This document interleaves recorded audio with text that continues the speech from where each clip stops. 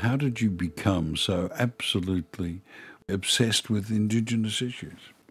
It begins when I'm about 7. There was a teacher at a school that I was at down in Narrabeen, Gwen Annesley. She became the teacher probably on the set of a film called Bush Christmas, in which there was an Indigenous boy, Neza, who came from out around Alice Springs.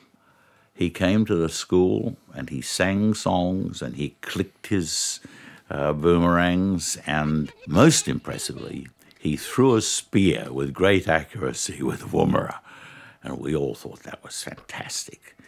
Not too many years later, in 1949, my father, John Thompson, working for ABC Radio, went up into East Arnhem Land to do a feature on the first National Geographic expedition into East Arnhem Land.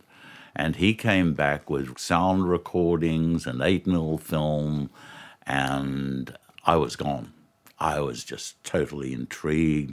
I thought, it's all just outside my door. It's just there. I don't have to go to the other side of the world.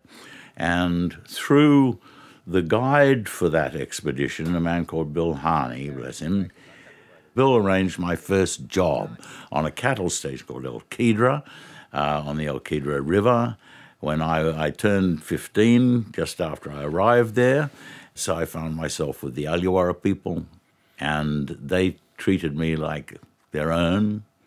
And I was the only white fella out there on the stock camp with all those Aluwara men.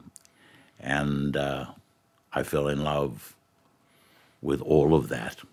And it's a love that continues to deepen. Yes, it does. Your face is now very sad, Jack. Memory. Just remembering.